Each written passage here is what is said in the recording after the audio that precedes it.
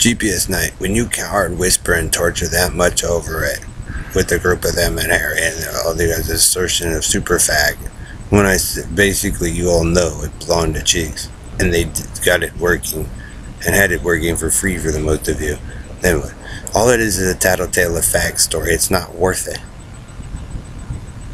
There are marriages I know that were supposed to happen. There was a black and white, they showed me it, that existed. Possibly I lived in it at one time. You guys just come through and grift and steal it.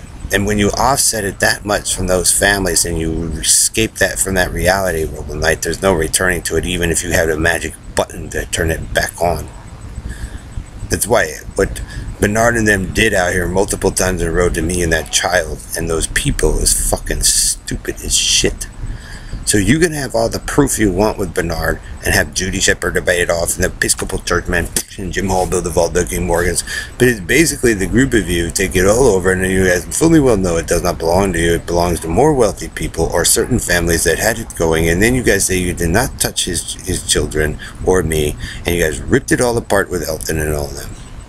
It's funny how the 3 cults replaced to the 3 children. Isn't that strange? But then you guys come up with some bullshit story. The Antilla man who split it all up. One for Jonestown, one for Brands Davidians, one for Havensgate. Oh, on Jews, let's do the same thing here. Oh, Latinos, let's do the same thing here. It's funny how it just seems to always focus certain streets. Oh, look, Rosecrans moves in the same direction as Hampton. This is how we're gonna find the story in the business. Oh, Arapahoe Road. Dave Ballamorad, Littleton, Purley to Jones Quinwall, let's see here, Lakewood, Iliff Road. It's all Antilla Freeman, pretty much, and you, Bernardo Fago, the chance. You guys have got one of the dumbest in competition with the FBI, and I can almost assure John Walsh. And then Red Randy of Ohio comes down with his bullshit story, and then Baldy Negro, to cover up a murder of that Joe Bridges did. You guys are going to do this much. Go, go. We're the Negroes. We kept it cool. Blood Scripts MS-13. Oh, another 3 to replace the children. But we have one, the 4th one that used to be the 80s. Nobody knows, but these ones do.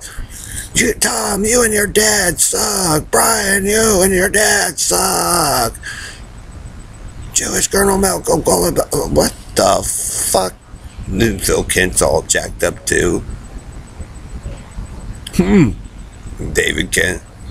And the Mustang paint disappears. It's all you, Bernard, and your obsessed ghetto fag style, dude. Jesus Christ Superstar, All-American, just like the All-American DJ in Ghetto Christ. Bernard, like I said, for your prison fag story and your defiance of those 2 men and trying to, impersonate them, you're going to pay for the rest of your lives. Guaranteed. Because once Dave did that, I can almost assure you, they went over there. And I'm not talking about Joe and all them and their bullshit. With that thing, they went back over there and made another set and said basically fuck off forever. That's all you guys have ever done amongst those 2 cities after stripping out hers and my shit.